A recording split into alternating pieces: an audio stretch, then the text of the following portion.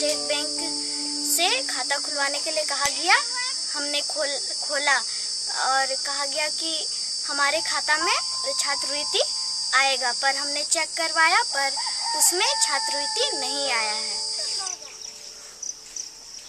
सरकार की तरफ से हम लोग को 8th क्लास तक किताब तो मिलता है, पर 9th और 10th को नहीं दिया जाता है। तो हम लोगों को जो छात्रवृत्ति मिलता है उसी से हम लोग अपने किताब, कॉपी और पेंसिल के लिए अपना व्यवस्था वही पैसा से हम लोग करते हैं।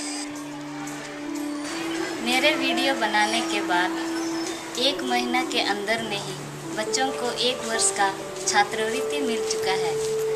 पिछले बार हम छात्रवृत्ति भी पूछे थे, क्या मिला? छात्रवृत्ति मिल गया है। छात्रवृत्ति कोई बकाया नहीं है। छात्रवृत्ति में पिछले 2 साल का बकाया आया वो भी बढ़ रहा है, और जो नगद भुगतान के लिए आया सब बढ़ रहा है। आप तो खुश हैं, पढ़ाते हैं तो?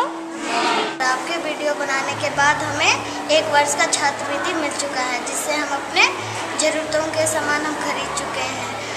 आपको हमारे ओर से और आपके टीम को बहुत बहुत धन्यवाद। बच्चों को जो छात्रवृत्ति मिलने के बाद जो खुशी मिली है, इससे मैं भी खुश हूँ।